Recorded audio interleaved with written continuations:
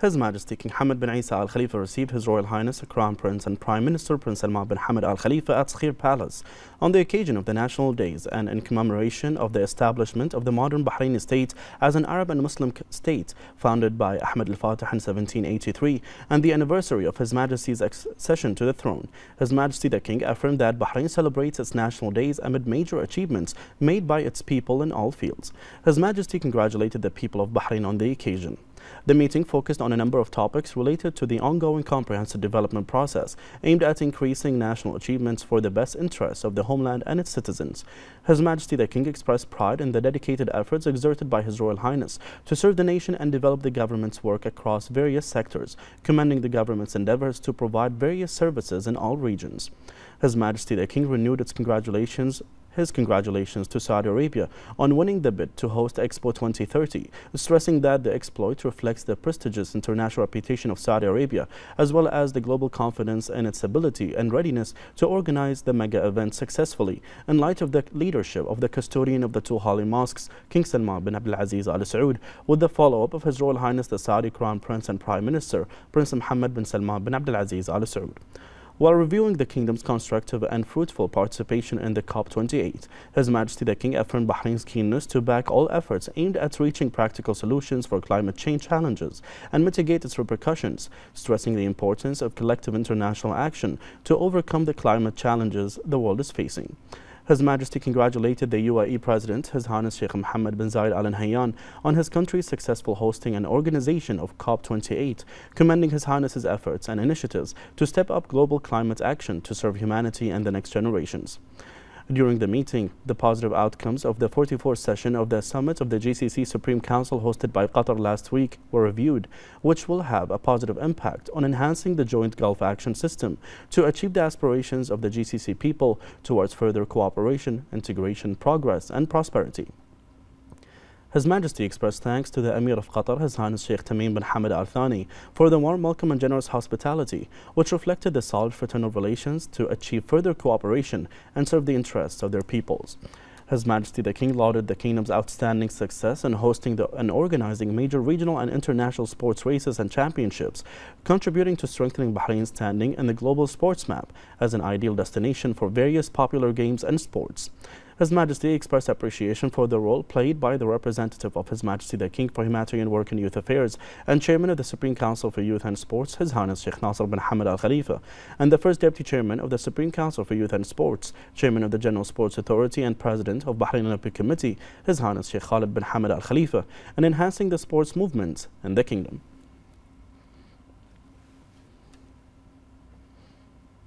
His Majesty King Hamad bin Isa Al Khalifa ratified and promulgated Law 24 of 2023, endorsing the agreement signed between the governments of the Kingdom of Bahrain and Korea regarding air services between and beyond their respective territories, following the approval of the Shura and Representatives Councils. According to the law, the agreement signed in Seoul on May 15th has been ratified. His Majesty also ratified and promulgated Law 25 of 2023, endorsing the amendment to Paragraph 1 of Article 45 of the Arab Charter on Human Rights following its approval by the Shura and Representatives Councils. The law stipulated that the Arab Human Rights Committee shall be amended as the Arab Charter on Human Rights Committee in accordance with Resolution 8640 issued by the Council of the Arab League at the ministerial level during its 155th ordinary session held on March 3, 2021. His Royal Highness the Crown Prince, Prime Minister and President of the Supreme Commission for the Royal Fund for Fallen Servicemen, Prince Salman bin Hamad Al Khalifa, chaired a meeting of the Supreme Commission at Rafah Palace. His Royal Highness emphasized the unwavering support of His Majesty King Hamad bin Isa Al Khalifa to the Supreme Commission, noting the Kingdom of Bahrain's pride in the sacrifices of the fallen servicemen in defending the kingdom, which will forever be etched in the kingdom's history. His Royal Highness noted the honorable sacrifices made by the fallen servicemen in carrying out their national duties, which reflect their patriotism and loyalty. He highlighted the role of the fund's administrators in achieving its goals of supporting the families of fallen servicemen and in ensuring that their needs are met. During the meeting, topics related to the fund's agenda, work streams, and supporting the families of the fallen servicemen were reviewed.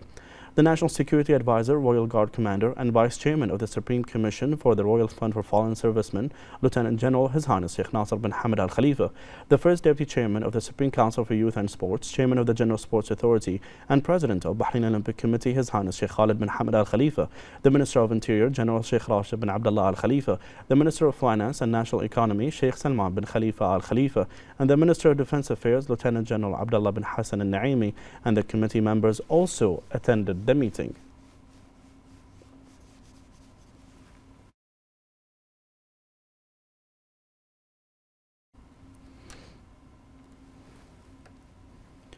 His Royal Highness the Crown Prince and Prime Minister Prince Salman bin Hamad Al Khalifa issued a circular regarding the public holidays of the National Day and the anniversary of His Majesty King Hamad bin Isa Al Khalifa's accession to the throne. Under the circular, the Kingdom's ministries, government departments and public institutions will be closed on Saturday and Sunday 16th and 17th of December 2023 respectively. The circular also stipulates that as Saturday coincides with an official public holiday, Monday 18th will be given in lieu. The executive and legislative authorities held the meeting of the committee to restructure the government's subsidy system, chaired by the Representatives Council Speaker Ahmed Al-Msallam, the Shura Council Chairman Ali Al-Saleh, and the Minister of Parliament Affairs Ghanem Al-Bu'ainin, in the presence of the ministers, the committee members, and a number of officials. Al-Msallam affirmed the keenness to continuing cooperation for the interests of the people and its citizens to achieve the aspirations of His Majesty the King, with the support of His Royal Highness the Crown Prince and Prime Minister, noting the importance of reaching consensus visions.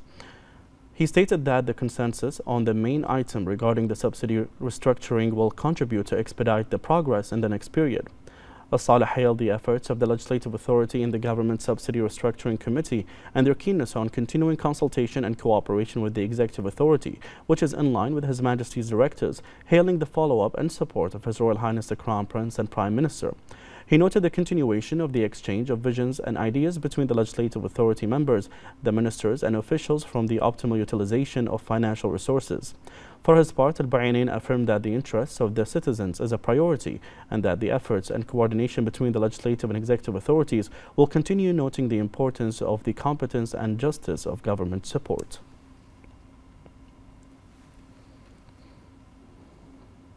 The Shura Council held its weekly session presided over by its chairman Ali Al-Saleh. Al-Saleh delivered a speech on the occasion of the advent of the National Day celebrations and His Majesty's accession to the throne. The Council approved a decree by law on regulating tourism. It also discussed a draft law on housing to be referred to the Representatives Council Speaker. The President of the Supreme Council of Health, Lieutenant General Sheikh Dr. Mohammed bin Abdullah Al Khalifa, laid the foundation stone for Hussein Ali Yatim Health Center in Salman Town in the Northern Governorate. Sheikh Dr. Mohammed bin Abdullah affirmed that Bahrain's development at all levels emphasizes that it is on the right path towards achieving its goals in all fields. He expressed thanks and appreciation to Ali and Mohammed Yatim Company for its support, affirming that it reflects its social responsibility and its keenness on supporting various authorities that provide health and treatment services for citizens.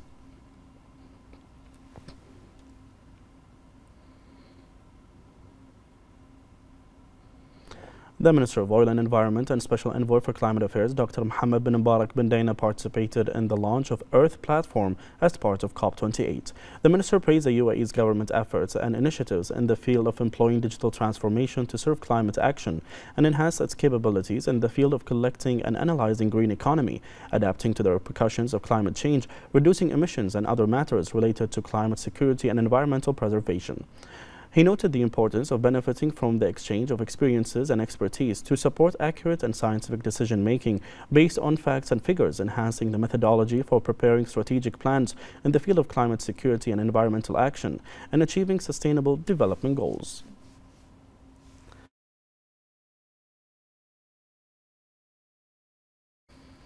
The Kingdom of Bahrain marks the Human Rights Day and the 75th anniversary of the adoption of the Universal Declaration of Human Rights amid leading human rights achievements and a distinguished international standing in light of the comprehensive development process of His Majesty the King and with the support of His Royal Highness the Crown Prince and Prime Minister. Bahrain has a distinguished record in respecting and promoting human rights, as witnessed by many international organizations which praise the Kingdom's pioneering achievements and initiatives, including the law and program of alternative penalties and the open prisons.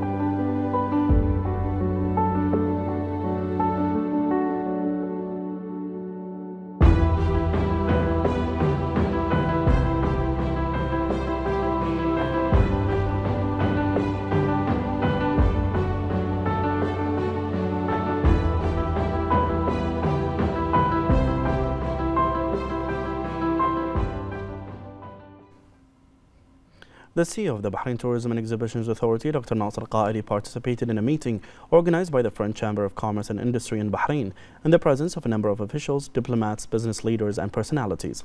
Dr. Qaidi noted that the kingdom has embraced many French projects and investments in the tourism sector.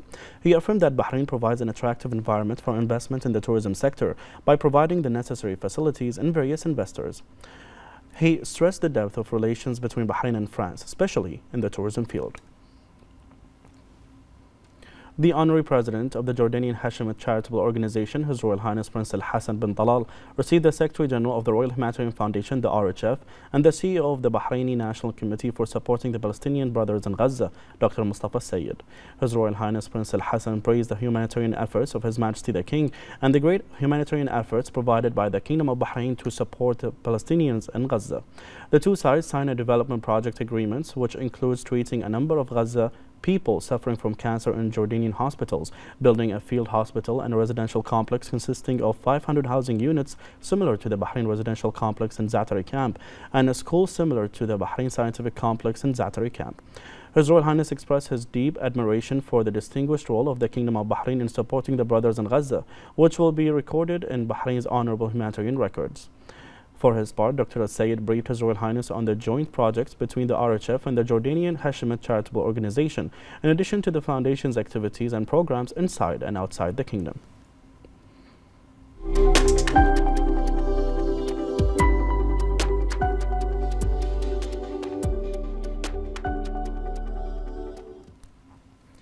And the latest developments of COP28 sessions on food, agriculture and water issues were launched, which are the most prominent final files for the remaining days of the Global Summit. In a special climate action session, delegates representing the various parties signed a historic declaration that calls on world leaders to work together on agriculture, food and climate action.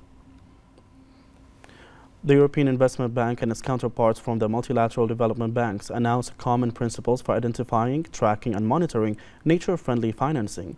The issuance of this announcement coincides with the launch of the Nature Day during the COP28 conference. It aims to promote nature-smart financing by systematically integrating the concept of nature into MDB operations and investments.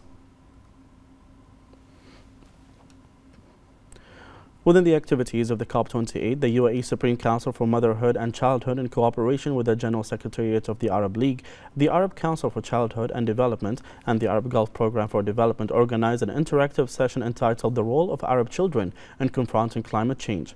The session, in which more than 20 children from various Arab countries participated, represented an important step towards empowering new generations and involving them in discussions related to climate change. The session addressed several topics, including understanding the climate crisis, food security, and preparing a climate action dictionary for children.